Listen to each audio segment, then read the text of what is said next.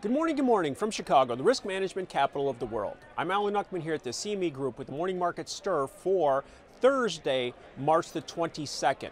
Rate rise 1/4% yesterday. We saw an up, down, and all-around day, finishing actually in the red, giving up those big gains. We had the S&P and the Dow finish down 1/4% yesterday. The NDX, the tech sector, led losses down 0.5%. Looking at the Dow, it finished 250 points. It was up 250 points earlier in the session and gave all that back.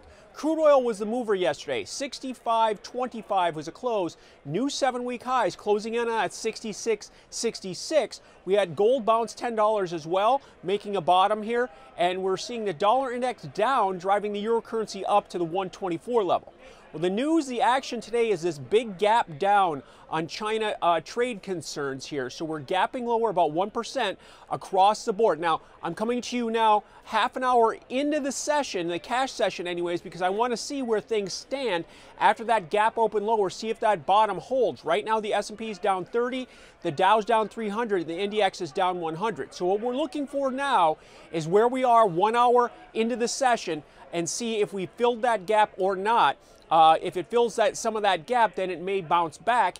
If we take out those gap down lows, it could get worse. Looking at crude right now, 64.50 down about 50 cents right now. 65.75 was the high in the overnight session. Again, the target 66.66 and then $75 on the upside if we get a full V recovery. Gold is following through today, up $6 right now at the 13.35 high this morning.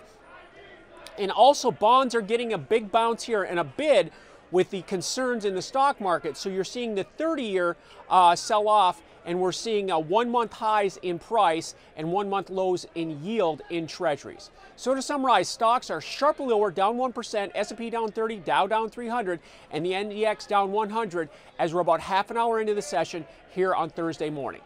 Alan Nuckman here in Chicago, where it all comes back to commodities.